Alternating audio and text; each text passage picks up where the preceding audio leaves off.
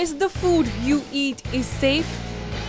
The food that you intake, especially when you're talking about fruits and vegetables, may look fresh and tempting, but did you ever give a second thought about how safe are these food? After Assam, it's Nagaland. Following the ban on imported fishes by food safety officials in various states of Northeast, after fishes were detected positive with formalin, the net has now expanded. The authorities in Nagaland have initiated a crackdown on food safety. Today, after serving a notice to the well-known bakery in Kohima Popular Bakery, the Food Safety Department carried out a surprise inspection at the kitchen of the bakery. The officials informed that after serving a notice for 30 days, the condition of the kitchen was still very poor and unhygienic. Thus, the bakery failed to fulfill all the criteria given by the Food Safety Department.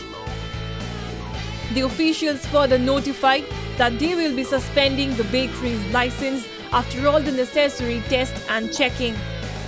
In another similar incident, the Food Safety Department inspected the kitchen of Hotel Paradise, which is also a franchise of Popular Bakery. The kitchen of the hotel was too found in a very poor condition.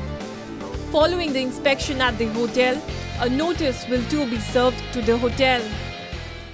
Now, a part of a normal duty under Health and Family Welfare Department Food Safety measure, we have visited two units, Popular Bakery kitchen and Paradise restaurant, and found that the hygienic practices are very poor and definitely will serve the improvement notice for the interest of the public service.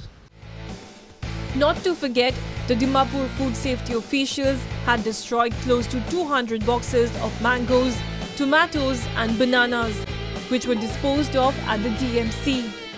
Following the raid, the 3 wholesale fruit shops located at the Naga Bazaar area were sealed by the food safety officials.